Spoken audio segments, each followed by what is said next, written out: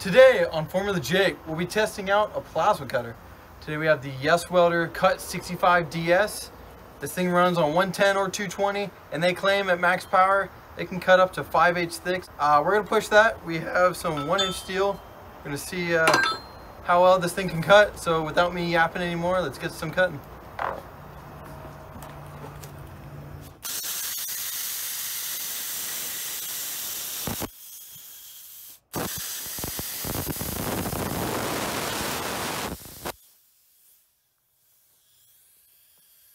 So those first cuts were on 1/8 inch material. We used 20 amps.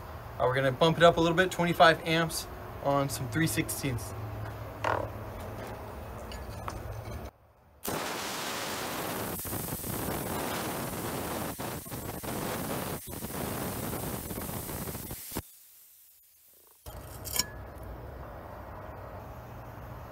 So we were either a little bit too low on power or a little bit too fast with our hand, because most of that slag built up on the bottom and it didn't completely sever that piece, but towards the end of it we got it clean cut. Let's try that again with 30 amps.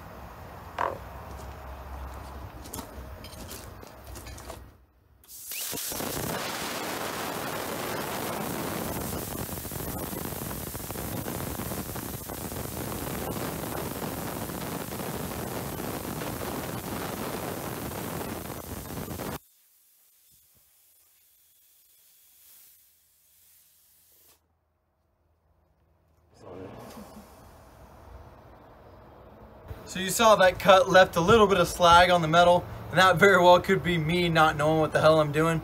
Also, it could be just playing with a couple of the settings.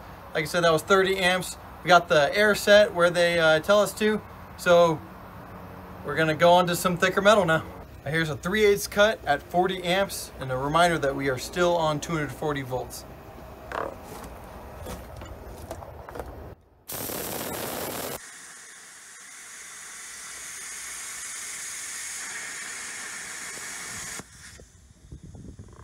All right, same cut, 3/8 steel, 50 amps.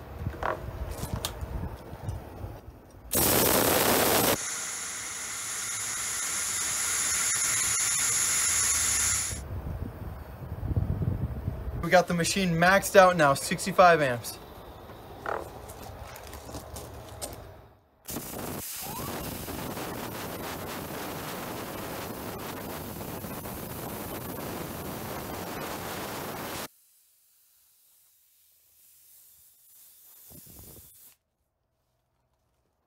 So you saw that 3/8 cut at 65 amps, 220 volts, which is the max output of this machine. So we've now bumped up to 1/2 inch. We might have to go a little bit slower. We're gonna see if this thing can make it all the way through.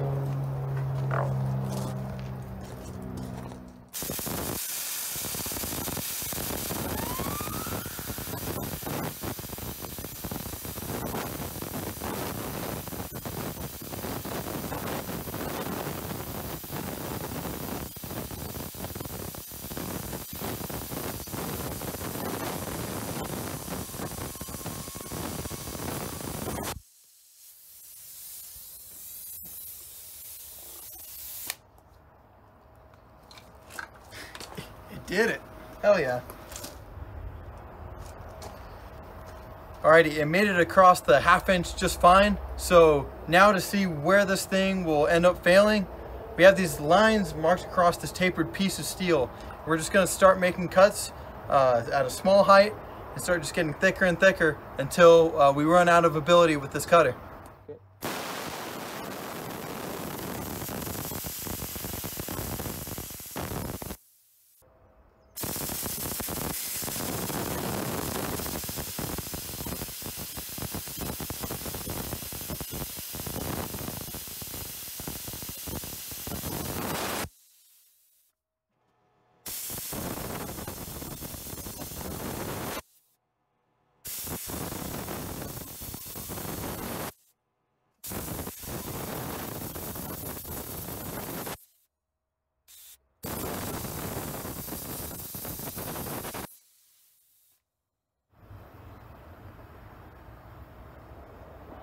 That last cut was made on a 3/4 inch rod at the max, and it made it all the way through.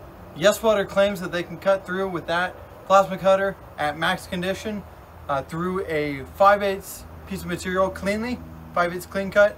And like I said, 3/4 inch, it made it through. Left a little bit of junk at the bottom, a little bit of slag at the bottom. But yeah, I mean, about 5/8 of that is cleanly cut. So this machine did live up to what they say it can. For a final stress test, we're gonna take this up to a 1-inch bar. Right here measures 1 inch. We're gonna see the same 220 volts, 65 amps, if the machine can do a severance cut. Yeswelder claims through 15/16 is their maximum. And we're gonna test that and see what this thing can do.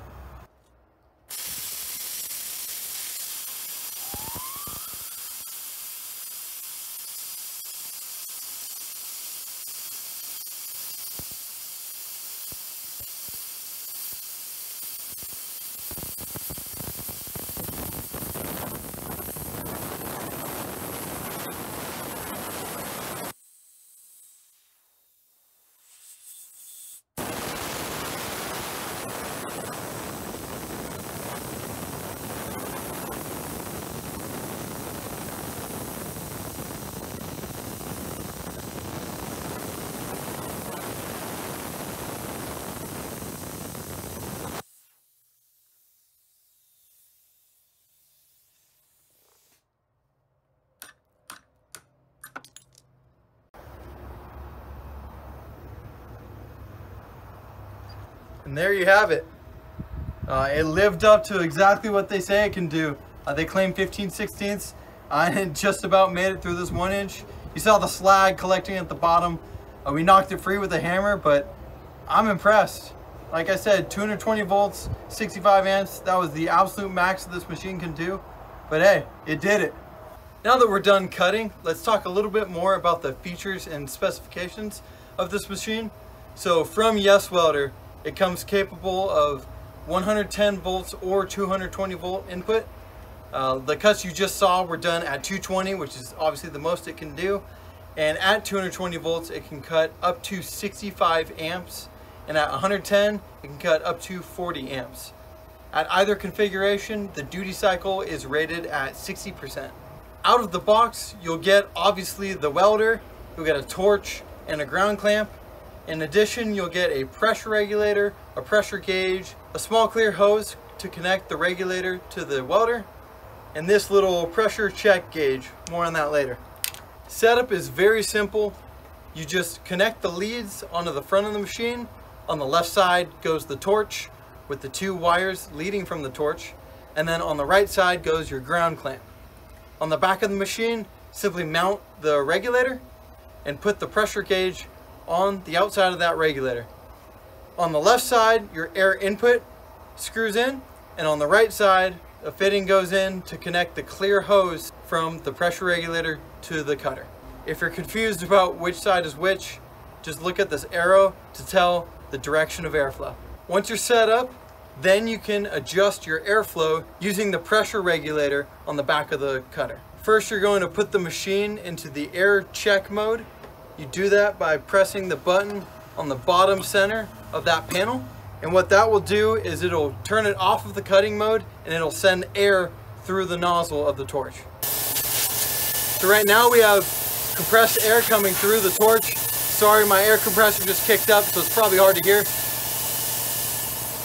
But you're going to take your check, your gauge, and put it on the tip of the torch and adjust your regulator until the ball sits in the middle of this red zone.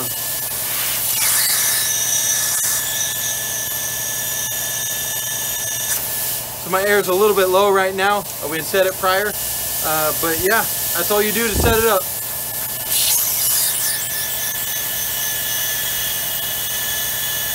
Also on the front of the panel is a 2T versus 4T cutting mode switch.